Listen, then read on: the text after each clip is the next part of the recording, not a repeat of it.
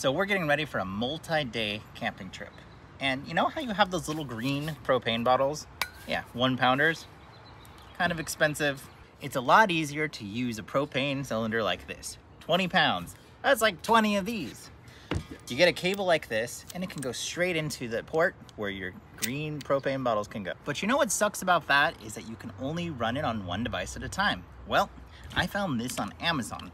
This is a splitter that goes to 2 different devices. So I can run my camp stove and my camp grill at the same time. It even comes with this Velcro strap, so it's all organized on your tank and not hanging all over the place.